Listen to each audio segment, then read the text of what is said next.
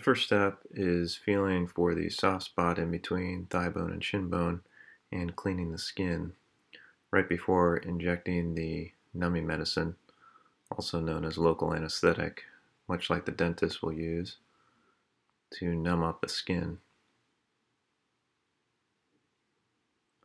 After I numb up the superficial skin, I will then take the ultrasound, and that will enable me to guide numbing medicine in between the thigh bone and the shin bone most accurately.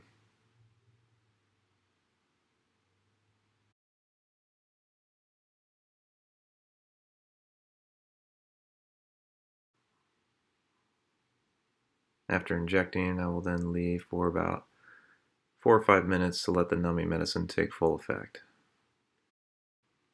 I will then clean up the skin and apply some more sterilizing solution to the skin while the numbing medicine kicks in.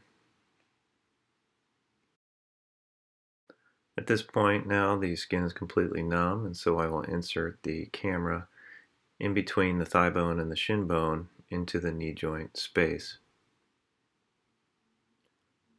After I'm in the space, I then inject a little bit more numbing medicine just to make sure he will remain comfortable. And after that, I have a saline syringe that just gives me something to flush intermittently to clear the windshield, so to speak. So at this point, now we are starting to see inside of the knee joint, and you can see the real-time camera on the device just above my hands, where now I can evaluate the anterior cruciate ligament, otherwise known as the ACL. I can also evaluate the meniscus. There's one on the inside and one on the outer side of the knee to see if there's a tear.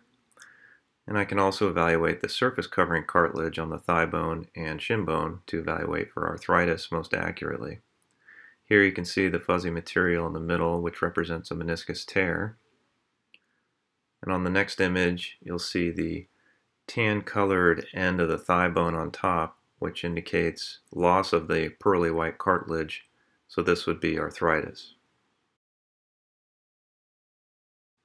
At this point, I will now remove the camera and apply a cleaning solution to the skin, which is also an adhesive. And I will place butterfly type bandages to cover the poke hole for the next 24 hours. A few minutes after we are done, he will walk out and drive home. There are no restrictions after the procedure.